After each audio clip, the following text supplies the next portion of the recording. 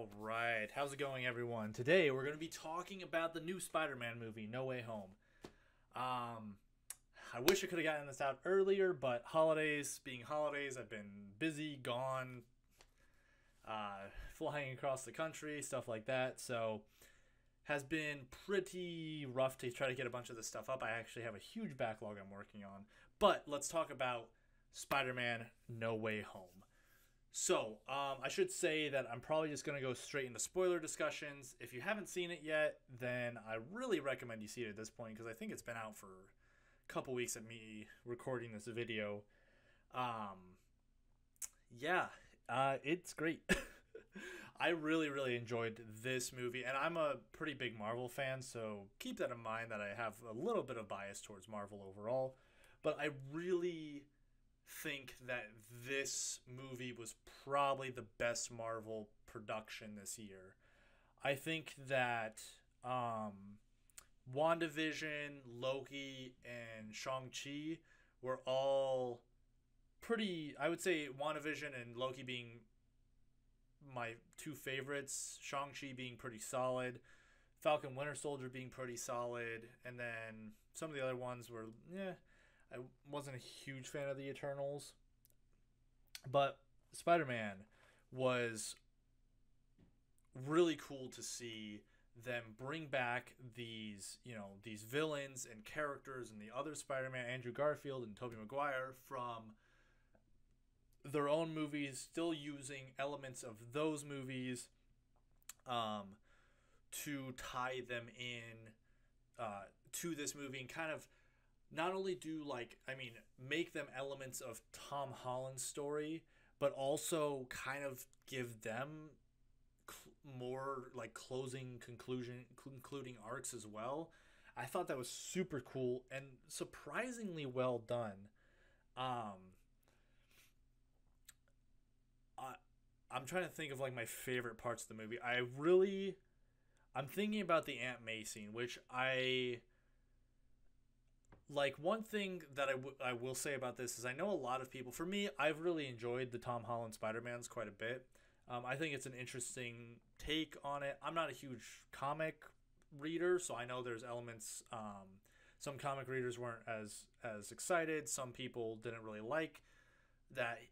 He had all this technology that he was working with, like basically mini Iron Man and stuff like that.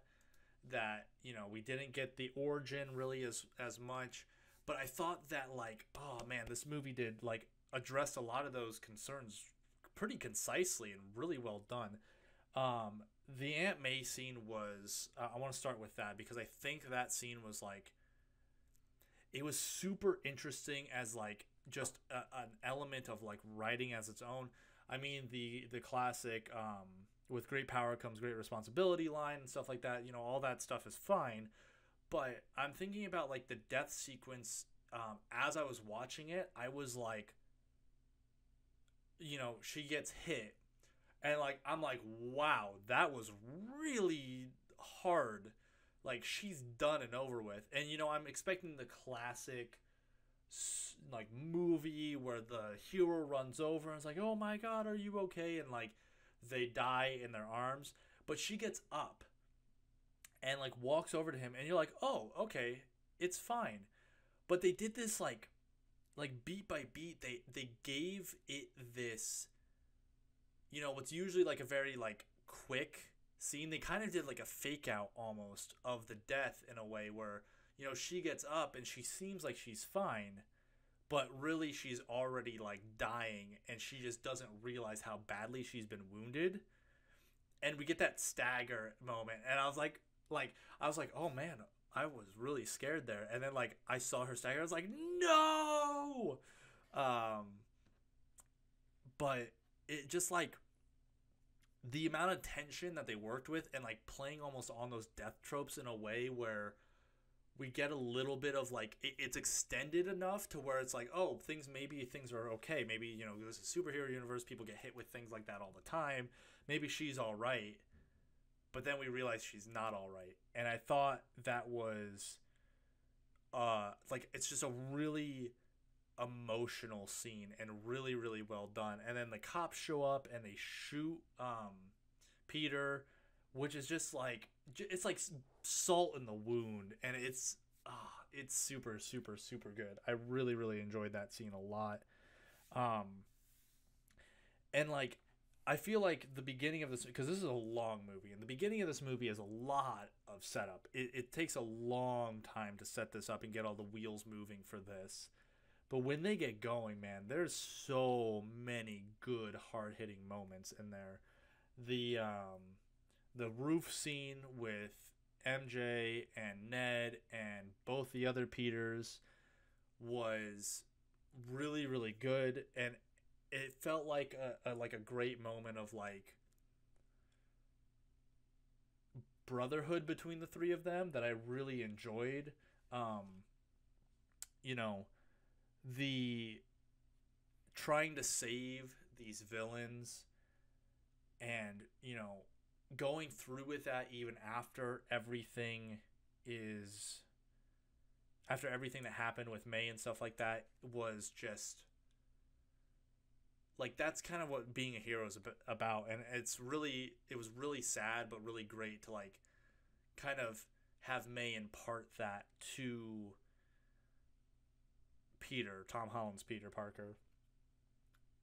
And it was just, oh, I'm sorry, I loved that scene. I thought that scene was like a really good like heart of the movie, and it kind of like sets him on the path that we get through the entire of the movie, where he makes the sacrifice to have everyone forget about Peter Parker so that he and chooses to be Spider-Man so that he can protect the people he loves and save the world from being ripped apart. Well, until we see what happens in Doctor Strange 2.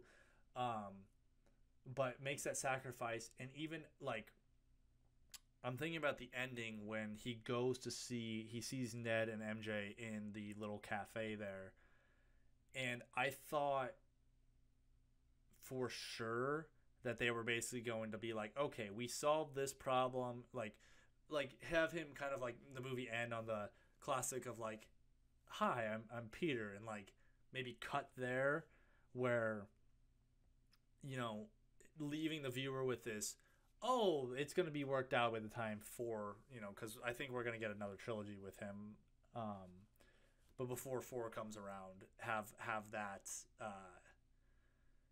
those relationships mended and stuff like that. But they don't. They end up he ends up making the choice to not tell them about what happened, and kind of he's alone, completely alone. And it's a really almost like there's a bit of bittersweetness in there, but it's pretty tragic when you think about it. And I really thought that was like they just made like really good choices for the narrative, and to make sure that it can move forward beyond this this trilogy. And I'm excited to see more. Like I think that they did like this one was just like it was so like juggling everything that it was juggling. It was amazing that they managed to get all of that. And there were so many good moments in the final fight too, between all three of the Spider-Men. Like I'm thinking about like when Toby Spider-Man stops Tom Holland from killing Green Goblin. Like that was such a good moment. And there were so many of these good like tying up moments with all these villains that had come from the different universes and stuff like that. And I oh gosh, so satisfying. Let's think about. See, I enjoyed the movie so much that I'm trying to think of like critiques for it, because I didn't really like. I left the movie theater very very happy, and part of that might be because like I've felt like a lot of Marvel stuff this year has been setting up for Phase 4 and beyond, which makes sense because, and that's what I've kind of been talking a lot with my own friends in the background and stuff like that. I think I've probably said that a couple times on here, but there's so many like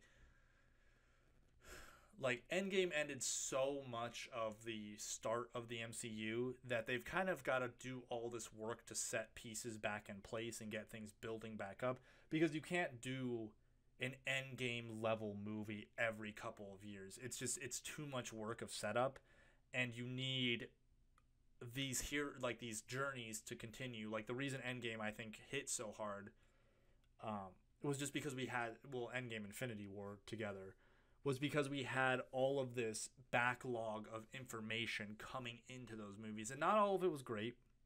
Don't get me wrong, I'm thinking of Thor 2.